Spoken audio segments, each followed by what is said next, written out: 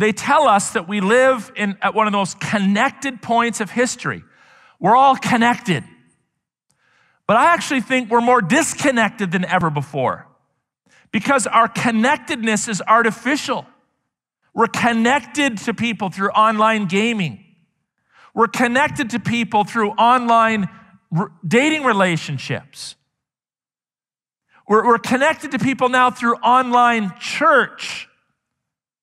Now, last time I checked, back in Eden, when God created Adam, even prior to sin entering into the world, God identified a problem.